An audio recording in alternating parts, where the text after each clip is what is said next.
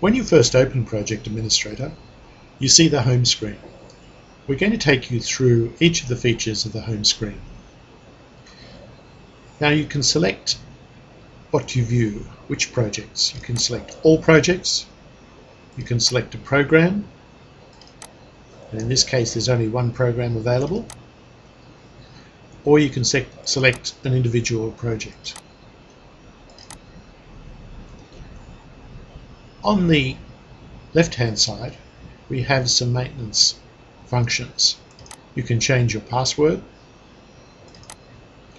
you can contact Project Perfect, or you can set some screen options, and this is primarily for people with different size monitors. Directly opposite them, you have a button to take you to all the reports in Project Administrator. You have a button that shows the health of the project, and we cover that in another video. And you have a button to set up a new project. At the bottom of the screen, you have an exit button, and if you've logged on as a system administrator, there are two more buttons. One is the administration button, which allows you to set up various parameters within the application. The other is user security, which allows you to set up who can see what parts of the system and what projects. Two other points are worth mentioning. On the left at the bottom, you have the user name that you're signed on as. In this case, it's sysadmin. On the right bottom corner, you have the version and build. This is version 6.1, build 7. We regularly release new builds to improve functionality and to fix bugs that we may have been notified about. On the left-hand side, you have the main menu.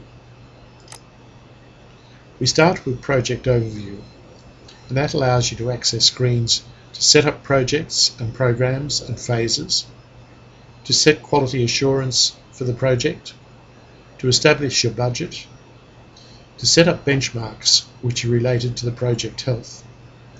You can also set up the benefits for the project, the roles for the project, and various distribution lists.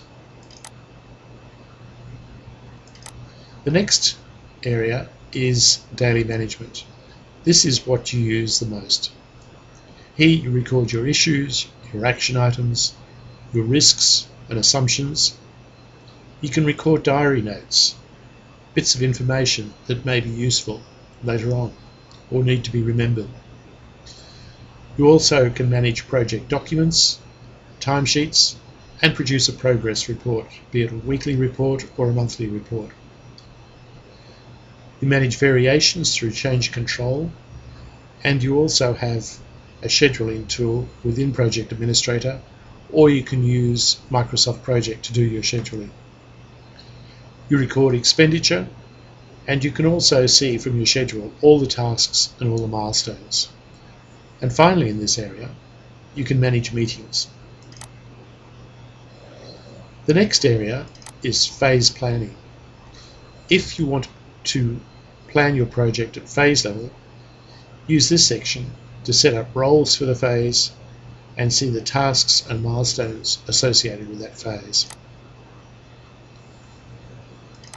The library section allows you to store documents that are useful across all projects. For example, reference documents. They may be templates, they may be examples of documents from previous projects, they may be standards. All of those can be stored in reference documents. You can also set up checklists. Checklists can handle all sorts of activities within a project, from setting up a workshop to what do we need to do before we hand over to the final customer. There's also functions for a glossary, and there are two more which are very much IT oriented, inspections and function points. Most people will not use these, and there is a facility in administration to suppress viewing of these two functions. Finally, at the bottom you have reports. So that explains the navigation of Project Administrator. Everything happens from the home screen, and you use the menu on the left to look at various functions.